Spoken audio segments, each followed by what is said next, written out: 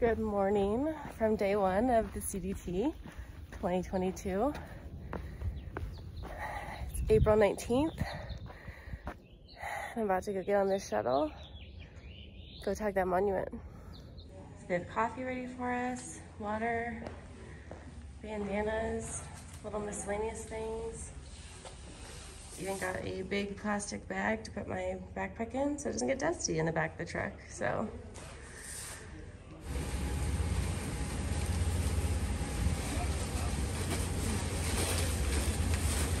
And a shower and a bed, and then we continue on for a week and do it again. Personally, they're missing the experience. You know, we couldn't do that. There may be more by the time I get out of here, but they're called bonus water. Okay, So, but they're not on the maps. When we get here, most people go this way? No, most people go that way. Okay, straight here. Yeah, they go straight across. Okay, just to let you know, I've only seen 4 hikers do the trail.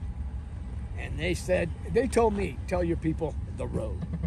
Okay? Okay. So I'm just letting you know. Thanks for the heads up.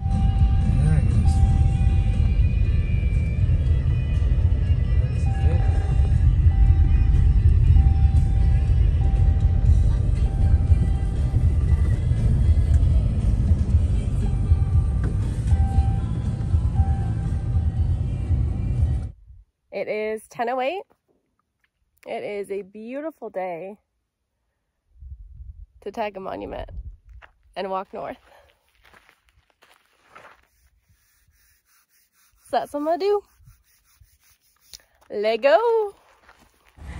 I'm at Water Cache 5 if you need anything before that, call me. Okay. Right. Thank you, Cal. All right. Bye-bye.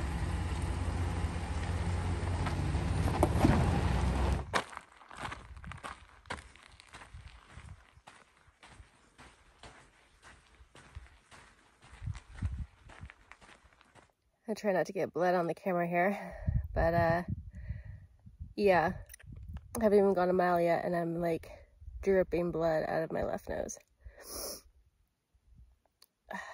So things are off to a great start. Things are going pretty swimmingly out here on the CDT. You know, I was really hoping to save this bandana. I was going to ship it back to Josh when I got to Lordsburg, but what's more fitting than embracing the brutality of the CDT than wiping a nosebleed off my face with one of the bandanas I got.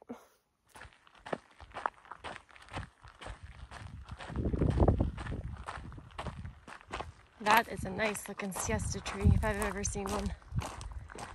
Luckily today we have a really nice cloud cover, and if you can probably hear it, a gentle breeze, which is really nice because it would be a lot hotter if it wasn't.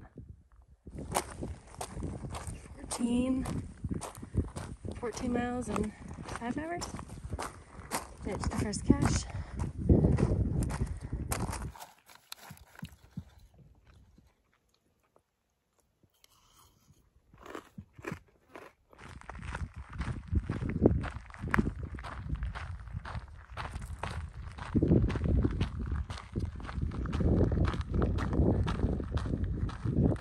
The first water cache was perfect. Plenty of water, a little bit of shade, nice little breeze. Was able to have a little siesta, get a little snack in me, camel some water down, and I'm now taking the cache alternate instead of the red line so that I have more access to water the next 10 to 12-ish miles.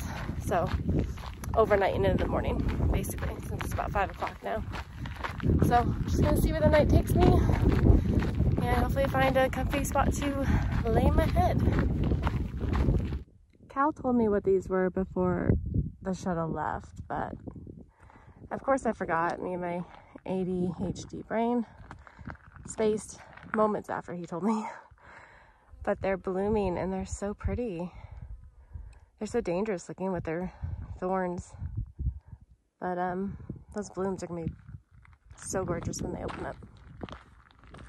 Well, it's not ideal to cowboy camp on my first night. I cannot complain when the views